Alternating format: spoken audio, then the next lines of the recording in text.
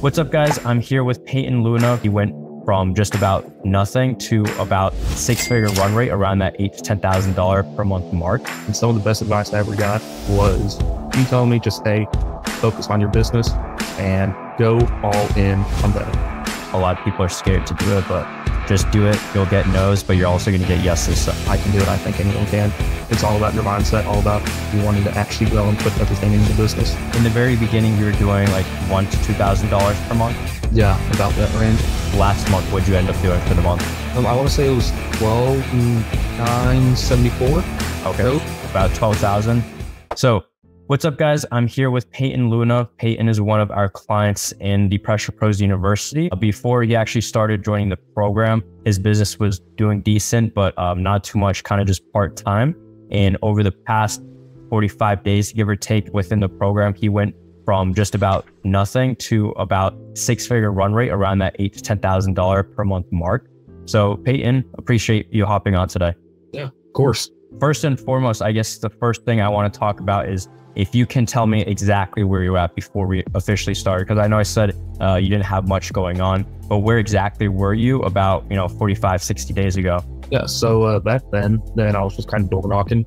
In my free time, I worked a full-time job, and I was just kind of doing this on the side, trying to make some extra money. I was maybe 5 to 10 jobs a month, if that. 10's kind of pushing it, and I was making about $2,000 to $3,000 a month. So it was enough for some part-time work, but nothing to do full-time and like really take over. Awesome. And I remember around that time, you were actually considering, well, you had actually asked us if we had like any job openings like within our own company. And it was at that time where I told you, I don't think you should do that. Like, I think you should just go all in on your business. And that's exactly what you did. And clearly it worked out because things are going much better now. But at that point, when you're kind of considering switching your focus, not doing so much of the business and focus on something else, and then ultimately decided to go all in on your business, what were the biggest needle movers that helped you start to see progress? I mean, just like actually get jobs doing posting in Facebook groups. You and Miguel told me to join every single Facebook group I could. That same night, I joined about 200 to 220-ish, and I just provide value without like actually advertising like most companies do. So that was a big one for me. Posting on Nextdoor, that's where I got the majority of my jobs. Referrals from the people on Nextdoor and Facebook Marketplace, or not Facebook Marketplace, but the Facebook groups. Those have really impacted my business, because before that, it was pretty much just all me, hands-on, going out, like actually talking to people or just leaving business cards. And now I can just sit here, do homework, and then start posting stuff on the side, and then jobs are just coming in while I'm doing my stuff. So it's absolutely crazy. And some of the best advice I ever got was you told me just stay focused on your business and go all in on that. A lot of people, like, they try to start multiple businesses at once, or they're working a job while running their business, which granted, like, some people, it's hard to make the transition fully to the business, but ultimately the goal really should be to put as much focus on your business as possible. Even you're going to school, but you're putting in a decent amount of time, like a lot of time, into the business. So your focus isn't split too much so where you can't really make any progress. But also, one of the biggest needle movers for you, from my perspective at least, was that when we gave you feedback, we gave you advice and strategies you could implement, you actually went out and you implemented right away. Like, some people, they get that advice and then they kind of get shiny object syndrome. They want to learn everything, but never actually take action, or they're scared of taking action and failing in some way. You listened, you took notes, and then you went out and took action right away, literally same day. And you went balls to the wall. Like, you joined 200 groups, a ton of groups, you went all in on it, and it worked out super well. So tell me a bit about like your strategy behind Facebook. I know you said you were kind of leading with value. Can you give us some some examples of that? Yeah, so something that Miguel told me about, kind of just like offering the potential clients, homeowners, a way to clean their roof. Just say, hey, this is how you do it. This is the materials that you need. Go out and do it. I don't put my contact information down saying like, hey, if you need this service, call me. It's just, this is what you do. This is how you do it. Also, like gutter cleaning, you just provide information. Hey, if your gutters aren't cleaned regularly, then these are the downsides of it. This is what can happen. Something that's helped me a lot, because HOA is really strict in my area. They're they're helping my business out a lot. So just like, hey, if you have HOA violations, this is how you can go around that and get it fixed. So I'm not really doing like conventional advertising, but just really adding value, making myself known in the community. And from that, I have people messaging me all the time. Hey, I saw you were just telling people how to do this. I don't want to do it. Can you come out and give me a quote? So I feel like that's gotten me a ton of return on absolutely zero monetary investment besides just my time. Yeah, then you said it great, is leading with value. The goal here is provide value and the money's going to follow. We talk about this all the time. And that's exactly what you did. So like with the informative posts, like you literally taught them how to do it. So people are saying like you're a pressure washing business and you're out here teaching people how to do it for themselves. That's selfless. Like that's you putting the customer before you. So there could be a few people that will take that advice and go do it themselves, but it's very unlikely. Most people will see all the steps they need to do, all the work they need to do, and they'll just outsource it to you instead. So a lot of people are afraid to do something like that because they think they're going to scare away the customers and the customers will go out and do it themselves. The reality of it is once they realize how much work it actually is, they just want to hire you to do it anyway. Yeah. And I mean, your target audience is the people that want to pay for that service. Really, it's not the ones that want to go out and do it themselves, because if they were going to go out and do it themselves before, then they didn't really do it. Yeah. Yeah, exactly. And then as for like the HOA thing, you're in a really good territory where they're strict and a lot of people were engaging with your posts about that. Like it seemed like you were, from those screenshots and stuff you posted, it seemed like your posts were getting good engagement because they needed to get the service done. So once they saw you kind of calling out a pain point that they faced, like the HOA was on their ass, they needed to do something about it, you positioned yourself as a solution to help them out. Like it got a ton of engagement and worked out really well for you. So for a lot of people, this might not be as relevant, but if you are in a market, anyone that's watching this, if you are in a market where that could be relevant, then I'd say squeeze the juice out of that, because I know Payton has been doing that and it's been working really well. Yeah, that HOA post got, I think it was like 15.7 thousand views. So that got me a ton of work, and it landed me 5 house washes and gutter cleaning for this renter. So it was pretty cool. Yeah, plus, and that's on the front end, but then you're also now in these areas where, you know, the HOA is present and on everyone's ass basically. So you can go door knocking, speak with the other homeowners. So on the front end, you didn't spend any money, just some time to make a quick post, but then you're getting multiple jobs. And then from those jobs, you should be able to get Google reviews, you know, leave yard signs on their yard, go door knocking, speak with their neighbors, things like that.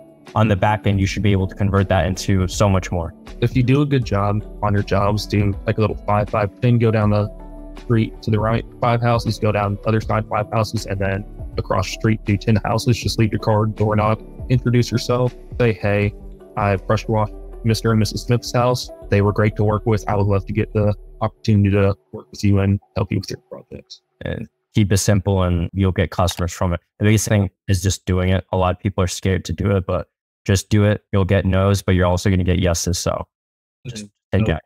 Yeah, that was one of my big issues before I joined the group, was I would watch YouTube videos on, hey, this is what you need to do. Like, okay, yeah, I'll go do that tomorrow. I'll go do that next week. I never really implemented it. But with this group, it's helped so much. It's just such an engaging community. I know that I talked to you about this earlier, wanting to be the best of the best. This community works so hard to make each other feel like we are celebrating our wins and just wanting to be better and celebrate each other. Yeah, exactly. Because a lot of people, like, they're afraid of these failures. They don't have that community, so they don't see people failing, and then succeeding, failing, succeeding. Overall, like, it's, you go back to like the stock market, you look at it in a short time frame, it's like up, down, it's all over the place, but then you extend it and in general it's going up. It's the same thing here. Like, you're gonna fail a ton, but you're gonna learn from it every time you fail, and in general you're gonna grow your business. So when you don't have the community where you're not actually seeing it going on around you, it's kind of hard to like believe that. But then once you're actually part of the community, you see this person, they just told me how bad they fucked up here, they failed doing this, look where they are now. Like, that didn't put them out of business, that didn't kill them. So clearly, like, I shouldn't be so afraid to fail in whatever it is that we're talking about. I shouldn't be afraid to fail, because it, in the scheme of things, it probably won't really have any effect. If anything, you just learn from it. Yeah, one of the biggest things is learn from your mistakes, learn from your failures, because if you just take them as what they are and let it bring you down, then your business is going to stop. You won't be able to recover from it. And the community is such a big help.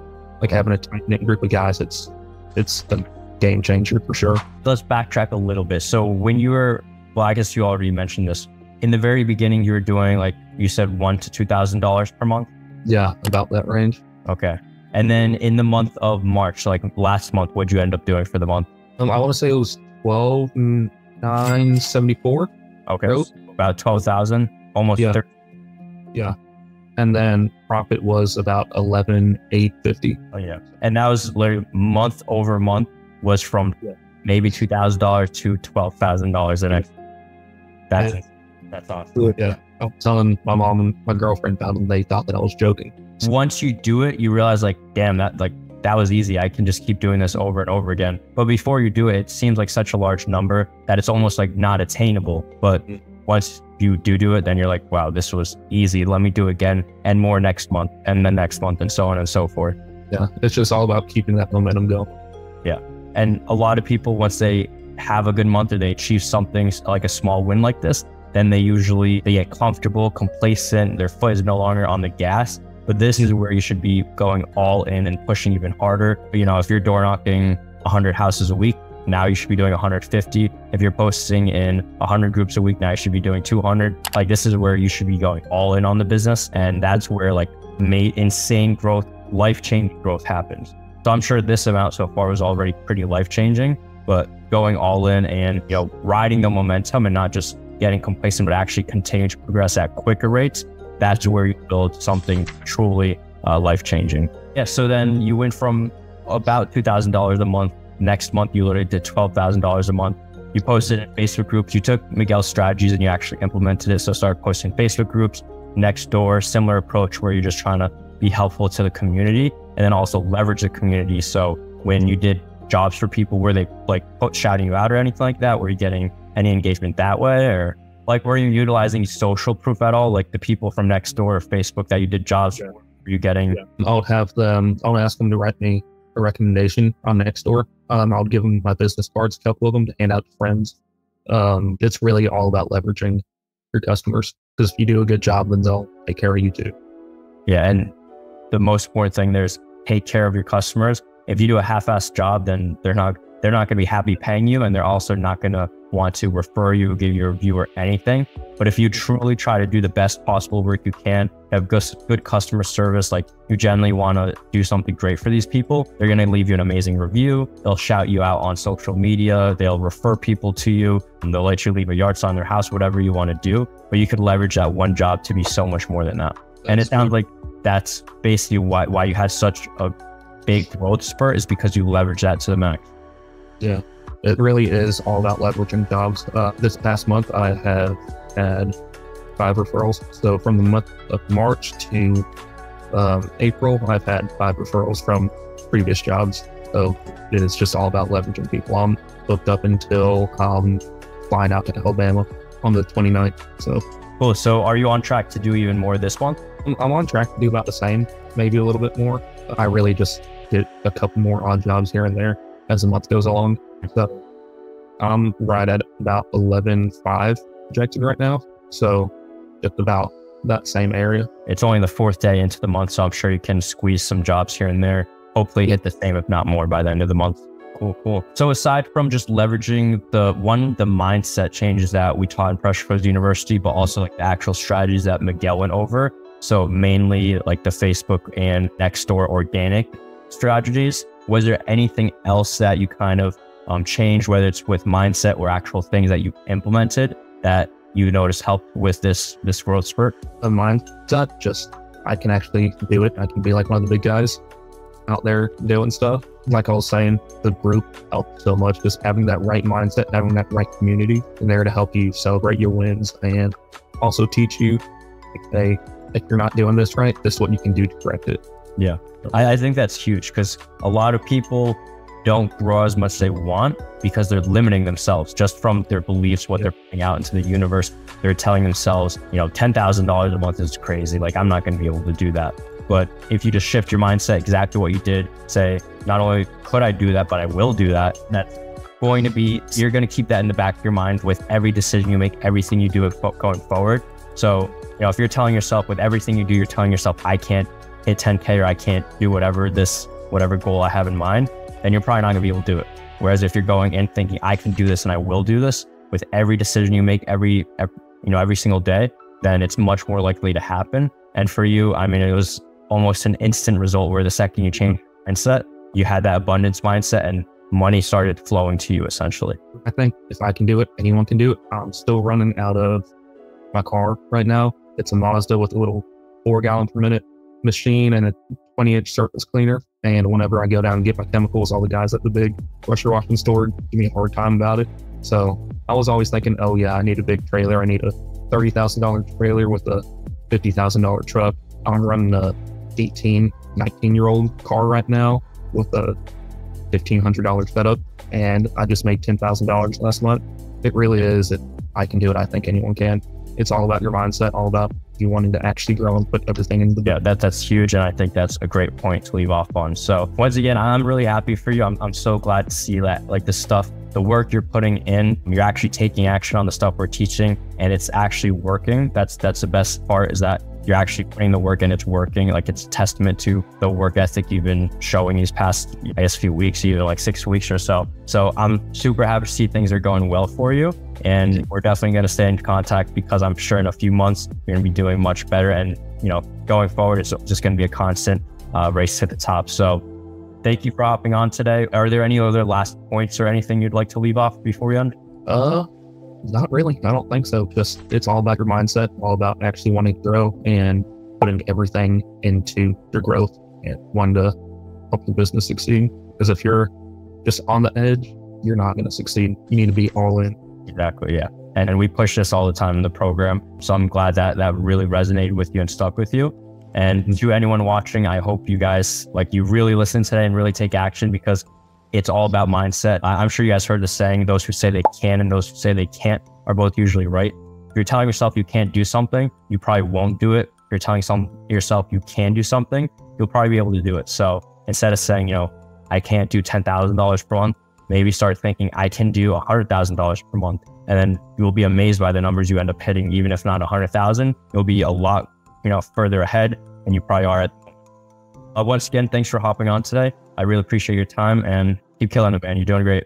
I appreciate it, Michael. Thank you.